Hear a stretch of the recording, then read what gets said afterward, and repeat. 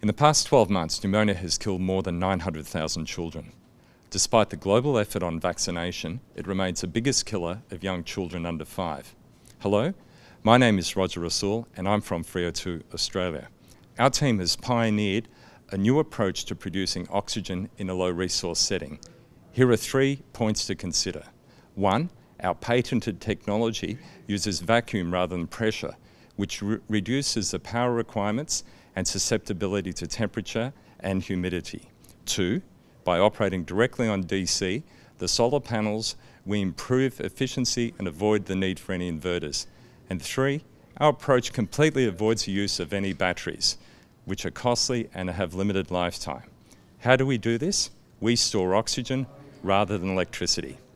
The medical evidence confirms that the introduction of oxygen supplies will dramatically reduce mortality. FREO2 solar is aimed at the end of the line where mortality is significant.